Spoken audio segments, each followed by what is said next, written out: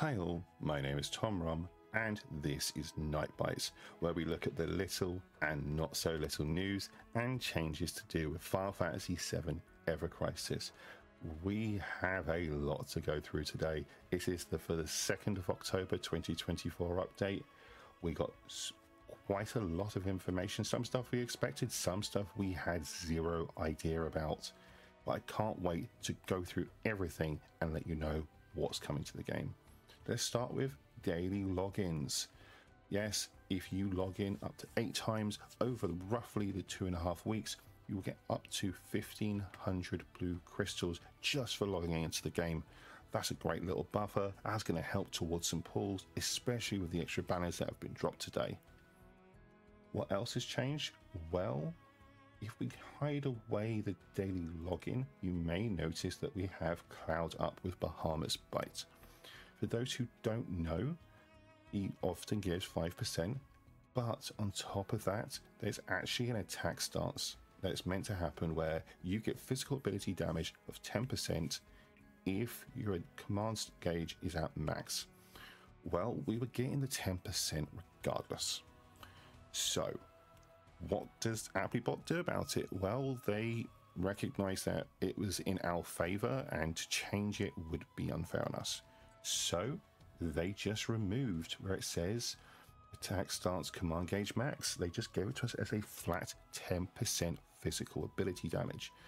Now I'm showing this on Cloud, but it should be noted that as of today's, from the point the video has come out, Cloud's banner has actually ended, but Yuffie's outfit is still there. It's actually there for 4 more days as of this video being recorded. So if you don't have either, just by picking it up, Bahamut's Bite will give you 10% physical ability damage. That's a great little addition in my opinion. Moving on to the other things that have come to the game, we have actually hit the point of guild battle has ended. So if you, it's going to hit guild rankings. If you have been part of a guild and you were joining in, guess what? You can go and collect your rewards. You can get access to the extra stuff, and it's going to be worth it. You can buy yourself some extra weapons if you wish to, and you can prep for future content. Well, what else has come to the game? Well, you can see to the left of it, we have a new seasonal quest, Attack of the Dark Armies General. Yes, this is the Halloween event. Now, the Halloween event comes with its own banners as well, and we'll have a brief look over that, but I should be clear that the banners will be more reviewed in the following video after this one. From what we've been made aware, at least from the guild members, is that this event will not have story. Instead, it is purely just go in, do your fight, leaving. Yes, it's not exactly what I think a lot of people were hoping for, but at the same time, for those who just want to get in, do the farming and get the gems, it's a nice change, and we can see how players react to it. And maybe we don't need story for every single one. Maybe that means we can get more events moving forwards. Now, as part of the events, we do get a free wallpaper just for using 5,000 energy. That is in any battle in any game mode in this point. That is both in normal and co-op. In daily, we have 28 days of 50 gems. That's 1,400 gems just for doing a daily fight in this event. So I should probably point out that the event actually has a hidden extra to it. Under the rewards, we have 1st anniversary event medals. Yeah, they never really told us about this. Where do we use them? Well, if you click up here and go into your exchange menu and go all the way down to the bottom, they've given us a new event one. This lets us buy old event weapons. Now, if you are super active and you don't need these, great, don't mind it. You can just ignore the currency. But if you're like me and you're playing catch up still, I'll be honest, I've missed some of Amethyst Collar, some of Runeblade. I think some of Egg Collar I've even missed. I know that I wasn't playing the game back when these 4 weapons came out. So I can actually farm these now just from playing the game and doing the exact same content that I was doing before without having to spend any currency.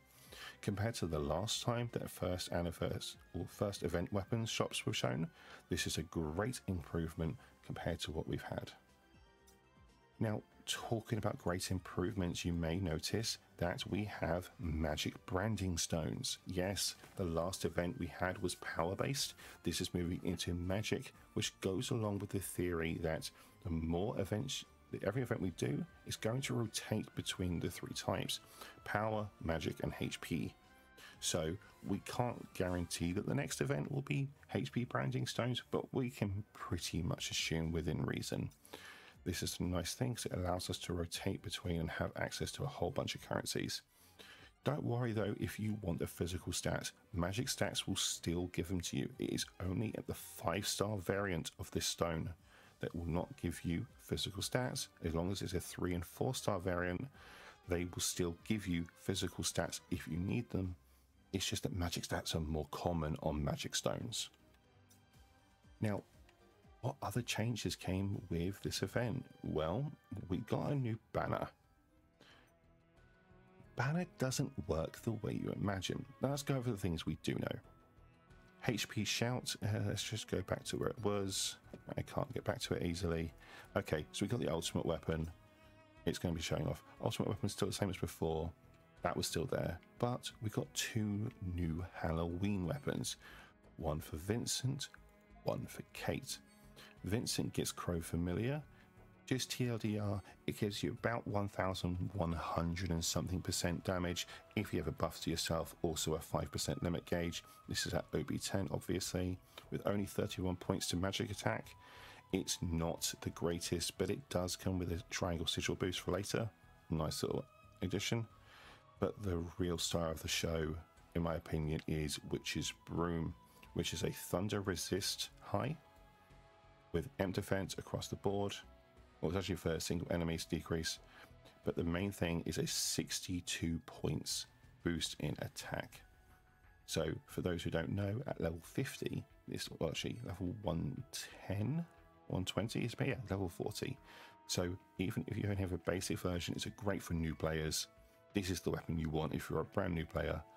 And this also comes with a circle sigil boost. Now, they both have 2 new outfits, but you may notice that if I go and search the card, the outfits aren't showing. Instead, it's this pumpkin voucher. Yeah, they've changed how outfits are done on seasonal events. And personally, I really want this to continue. What they've done is they've taken old outfits, new outfits, and merged them together into the Pumpkin Fest voucher. So let's just go and have a look at it, shall we? Again, it's in the exchange menu. We're using this menu more and more now. You can see that exchanging a voucher, you can choose to get an old outfit, which, by the way, the old outfits have actually had a 5-point increase. So just like it happened on older banners and it happened with summer outfits, anything that is the older stuff is being updated, which is a nice addition in my opinion. But we also have the 2 new ones. But what if you don't want the 2 new ones? What if you don't play Vincent? Okay, well, you can choose to buy Mithril. Should you? Probably not. But it's nice they've given you the option if you so wish. And they don't stop you making this decision. This is down to the player now. What do these outfits do? Again, we'll do more about this in the next video, but just a real simple. Both of them have Eerie Mask that's in them 15% magic defense and 5% on HP. This is pretty standard of what we'd like to expect nowadays for the banners, or banner outfits. But Pumpkin Jacket comes with a buff and debuff extension. Essentially, Mastery is a flat 60% increase to whatever you were at before. This is independent from the normal stat that increases from it. And Vincent got given Crowmaster, and this is a Levin Blade or Lightning Arcanum. Quite interesting. I love the visual. This is cool, but I have to admit, Kate kind of wins the outfit in just like pure, this is what I expect from the character. So that is Halloween. Now, that's what we were expecting, but we did get told that the summon was dropping. So let's go over that because there's some prep work that comes with it. Before going to challenge the summon, I wish for every person to go to growth, summons, go to switch summons and choose the new one, which is a confusion of Shiva and Ramu, or I'm going to call him for now, Rava. The Rava summon is 2 limit breaks, but if you challenge this boss in the fight before binding it, this doesn't count. So make sure you bind it so you can work towards this and you can unlock these 2 new limit abilities. Now, what do? Well, they both do the same thing within reason. They're both 2000 charge speed at level 1. We haven't seen what the max level is because honestly, I haven't spent time to unlock them. They start at 1000 potency and they both do the damage of the equivalent, so ice or lightning damage to all enemies with a buff to the element that you've just done damage of. So ice will give an ice damage increase, lightning gives lightning damage increase at mid potency, but if you had a buff for that element beforehand, it extends to high. Now it is only 10 seconds and that isn't the greatest, but it's a nice little increase. It's something, again, we'll see what happens. The actual quests to unlock this aren't that different from what we're used to. Kill it at normal, 2000 stamina, 300 co-op stamina, 50 materia. This is where most of the time that you'll spend if you're just doing daily like me. 300 Shiva and Ramu memories. Start farming these up because you're going to need a bunch. There's a lot to go through, but in this sort of energy wise, but I think it's going to be worth it. Now, with every summon comes summon weapons. So, what did we get for them? Because honestly, these may be some of the most interesting weapons I've seen, or I summoned, to be honest. For those who may not remember, when you got given Ifrit and Bahamut, we got access to the fire resist down. It was low to mid, and at OB6 onwards, it was mid, which is great. It was something. SD Fire, but that was only one element. Bahamut doesn't have one. So, what do you do when you have 2 summons, both having elements and 2 weapons to go through? Well, you give both weapons both elements. Yes, they have ice resist and thunder resist down at the same time. It's low to mid at base potency, but let's be fair, this is a summon. We're going to take this all the way to OB10 without an issue. So that is mid potency of 25 seconds of ice resist and thunder resist down at mid potency. Yes, it's not high, but compared to the previous one I just showed with the fire potency, having a dual element for free is such a big upgrade to an account, and I cannot recommend enough of how worth it is to get these outfits. It's also nice to see that Kate and Vincent, both new characters that were introduced in the first year, were both given a summon weapon and a new weapon in a banner and new outfits all at the same time. Both weapons come with attack magic as part of their materia bonus. They both come with HP on the 26 slot, but Kate gets boost fire resistance while Vincent gets access to boost water resistance. It's a nice little buff. If you haven't farmed at all of your Leviathan, this will help there. We've got a Ifrit banner coming next, or not banner, summon increase, I believe next month. That will be able to be used where we use Case one. That will help for fire resistance. I know personally I'll be farming this for part of that reason for back kit. It's going to be quite nice and nice little buff for us. So what else have we got to go through? Well, I think it's just campaign quests. If we go to the missions, you will see that we have another 70 tickets here just for doing the basic stuff in the game. Complete the normal new summon at normal difficulty. That's all. Don't take it any further. Just normal difficulty is enough. Consume 500 stamina. You will do that very easily in this game. Do a quick guild message. Just remind your guild members that you do in fact exist. Collect 50 rewards on Highwind.